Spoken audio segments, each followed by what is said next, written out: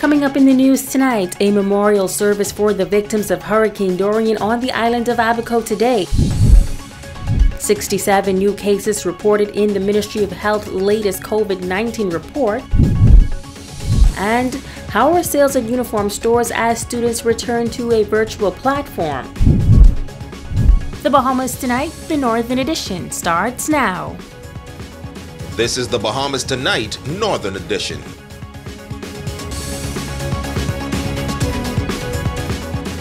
This is the Bahamas Tonight, the Northern Edition. Good evening, all. I'm Megan Shepard. Thank you so much for tuning in. Topping the news tonight. Today marks the 2-year anniversary of the passing of the deadly Category 5 Hurricane Dorian. The island of Abaco suffered tremendous loss of life and infrastructure when that storm made landfall. But 2 years later, the community has come together to make significant strides in their rebuilding efforts. This morning, the community paused to mourn those lives that were lost, while also celebrating and uplifting survivors. Lord, we are no better than those who lost their lives on this date. But for your mercy and but for your grace, we stand erect today, being able to sing, oh, the goodness of God. Community members, religious leaders, and government officials coming together for a remembrance and celebration service honoring the victims of Hurricane Dorian 2 years later. The devastating hurricane claiming the lives of many and leaving a trail of destruction on that northern island. Minister of Foreign Affairs, the Honorable Darren Henfield, says that today residents stand hand in hand to remember the souls that were tragically lost during the monster storm. He says despite the catastrophic loss, Abaconians have come together to rebuild their lives and communities. I stand here to declare, great is his faithfulness, and we have come this far by faith. To the many families who have lost loved ones during the passage of Dorian, we continue to stand with you and pray God's continued strength and comfort for you as you press forward. Today, I take this opportunity to express sincere thanks to all of our pastors, our church leaders, our local and regional and international partners who have continued to assist us in the rebuilding and revitalization of our island. Your efforts in assisting us to restore homes, schools, churches, clinics, and utilities epitomize service above self and unconditional love for mankind. President of the Abaco Christian Council, Pastor Egbert Tinker, says he believes that going forward, there must be a national service to honor victims and survivors of Hurricane Dorian. He also challenged all Bahamians to live in unity, particularly during this election season. He says now, more than ever, it is time to put God first. It is our charge. It is our charge to do it for the next generation, and to teach them the history of this Commonwealth of the Bahamas. I've been to plenty places, the Caribbean. I've spent 10 days in Israel. When you hear the siren, that means get low, get in a bunker. I tell you, I've never heard a siren in the Bahamas other than an ambulance or a police car. I tell you, this is the best land in the whole world. Let's not spoil it. Let's keep it that way. Let's agree to disagree. And the truth be told, we are still better together. Leader of the Progressive Liberal Party, the Honorable Philip Davis, says that the September 1st date will forever be etched in the minds and hearts of all Bahamians. We share in the pain and grief that you underwent. And so this morning, didn't come to speak much, but merely to be here in present with my wife, to let the people of Abaco know, and Grand Bahama, that we share your loss. We continue and continually to still hear your cries, and hopefully those cries will soon turn not to laughter, but as the saying goes, weepeth endureth for the night, but joy comes in the morning. The service concluded with the singing of the national anthem. Now, the Minister of State for Grand Bahama, the Honorable Kwesi Thompson, also paused today to honor the memory of the lives that were lost during Hurricane Dorian. Minister Thompson calling this a day of remembrance, not only for the lives lost, but for all who still deal with horrific memories of that day. He says that he knows that there are families that are still affected by the events of that day, and that is motivation for more to be done. While we remember, we want to pull on those encouraging stories and those encouraging times that people have had. I've had an opportunity as I make my way through East Grand Bahama to speak to a lot of the families who have gone through Hurricane Dorian. And the personal stories of really what have been miracles of survival really speak to the strength and speak to the passion, the resilience, the determination of the spirit of those persons, not just in East Grand Bahama, but also throughout the entire island of Grand Bahama. Minister of Agriculture and Marine Resources, the Honorable Michael Pintard, also reflecting on the destruction left behind by Hurricane Dorian. He says he continues to express his sympathies to those that lost loved ones and to those that are still traumatized by what they went through during the monster storm. There are many families today that are still in the rebuilding process. And we know that despite the fact that many families have recovered, many families have rebuilt their homes, there are still residents who are in the process of doing so. And I joined with my colleagues in reaffirming our commitment to continue to help every single family in Grand Bahama and in Abaco to rebuild, community by community. I wish to celebrate all of the Bahamians and our friends of the Bahamas who came to our collective rescue in making contributions of their time as well as resources to help residents rebound. Now, the deputy leader of the Progressive Liberal Party, Chester Cooper, and the PLP's 5 Grand Bahama candidates also paying tribute to Dorian victims at the memorial site in East Grand Bahama. And now to the latest COVID-19 dashboard. 67 new cases reported in the Ministry of Health's COVID report for August 30th. 46 cases are in New Providence, 7 in Grand Bahama, 4 in Abaco, 6 on Eleuthera, 2 in Exuma, and 1 in Andros.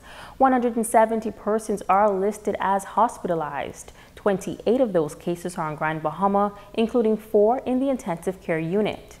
The death toll is now at 496, with 20 under investigation. 3,103 cases are active, with a total of 14,710 listed as recoveries. In other news, students in the public school system and some local private institutions returning to the virtual learning platform this week. But what does this mean for uniform sales this back-to-school season? Well, our ZNS News team visited a number of local uniform stores today to find out how those sales have been shaping up. Jamila Mizik reports. The back-to-school shopping season is usually the busiest time of year for uniform sales on the island. However, in recent years, due to Hurricane Dorian and the COVID-19 pandemic, there have been some changes in those sales. Local uniform stores Pat's Uniform and the Uniform Factory say, for the most part, uniform sales have been going well, despite the recent announcement by the Ministry of Education that students will be returning to the virtual learning platform, noting that some parents have been taking advantage of the VAT-free holiday on school supplies. The uniform sales has been, our normal traffic like previous years, so I'll say it's been going well. I've seen a slight decline, but you still have those parents that are coming in that are hopeful that schools will be going face-to-face soon, and then you have those persons that still want to take advantage of the no VAT holiday that's on from, it started August 16th and it'll stop September 6th. So you still have those persons coming in and taking advantage of that and shopping just to have those uniforms for when school does go face-to-face. Uniform sales has been going very well. People have been taking advantage of their no VAT. Uniform sales were more better before they announced that school will be going virtual, but since they announced that school will be going virtual, we had a down increase in people coming in to buy a uniform, but we still has customers coming in to get school uniform for the new school year. Now over at John West Shoe Store, John Tyler Ford says it is a similar situation. Obviously, in comparison to in-person years, it's not as much of an influx of persons, but we are appreciative for what is happening. I noticed that it's mostly younger kids, seem as if that they're going back to school. So we have been seeing a good amount of support from that demographic. But as far as people are still coming in and shopping, not as much for school shoes. Some people are coming in and getting shoes to hold for later, especially while they're trying to take advantage of the VAT holiday, and that's advisable. Now, the VAT holiday on school supplies will end on September 6th. This means that items under the VAT holiday will be VAT-free until that time.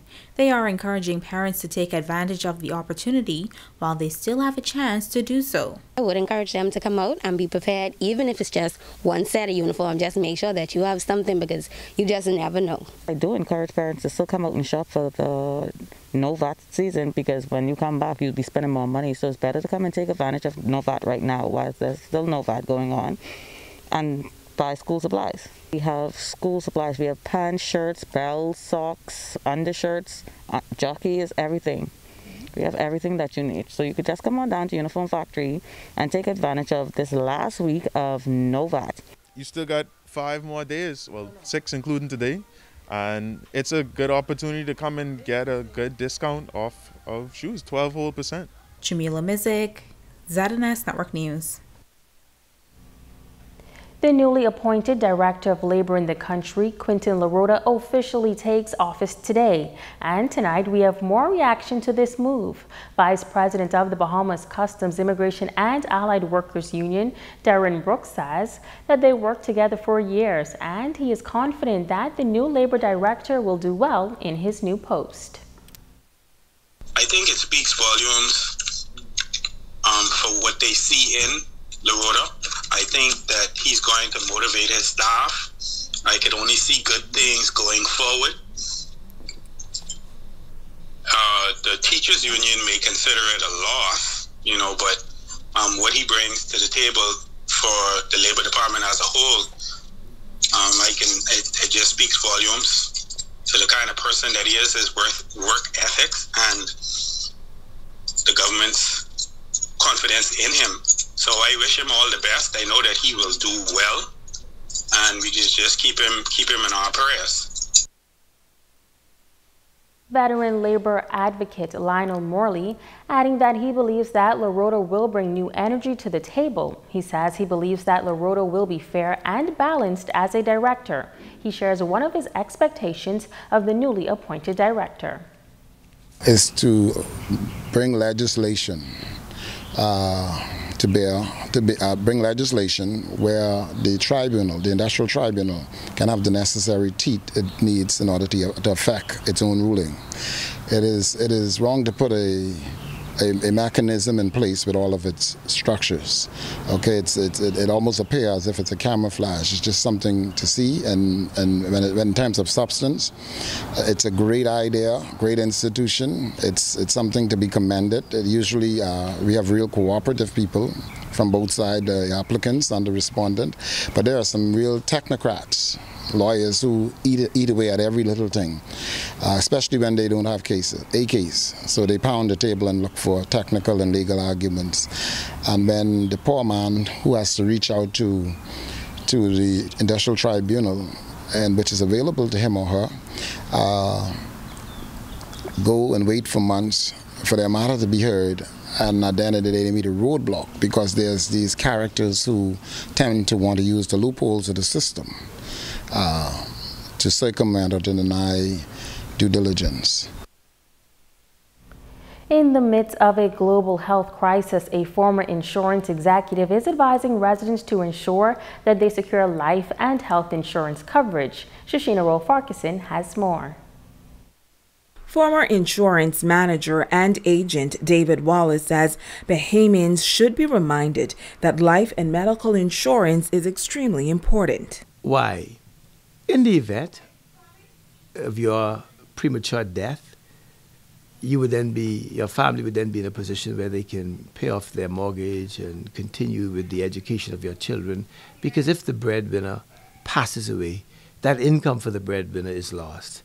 And so your insurance, which you should have at least 10 times the amount of your annual earnings. So if you are earning $40,000 a year, you should have at least $400,000 worth of life insurance. He says young persons should also consider the importance of health insurance. I know young people have this tendency of wanting to live every day and spend everything. I think it's very important that we get the message to them that they ought to protect themselves, because you see it every day where the GoFundMe accounts are too numerous to mention persons needing medical assistance. You see the sponsor sheets, you see the cookouts, and a lot of this could be alleviated if persons would have their own medical insurance. And while he admits that it may be costly, he says it will be worth it in the end. It is important for persons to make that sacrifice. And I know it's hard sometimes in this pandemic era, in the era where people are working less days, where there's not full employment. Some people are part-time or partially employed. And so I think that then asks persons to go in and sit with their insurance company, make some arrangements. It is better. Yes, sometimes you would like to have a $200,000 policy, and you should have it. But if you can't, then at least have $100,000. It's able to assist better. It's better than nothing at all. Police on the island of Abaco investigating a traffic fatality. Reports are that shortly after 6 p.m. yesterday, officers from the Marsh Harbor Police Station received a report of a traffic accident that occurred on Crockett Drive in Dundas Town.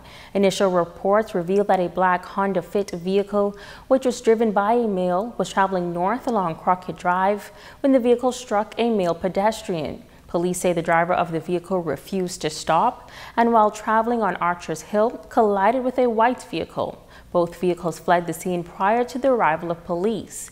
EMS personnel arrived on the scene and examined the male pedestrian and found no signs of life. The male was later pronounced dead. Investigations continue into this matter. And stay with us, there's more news right after this break.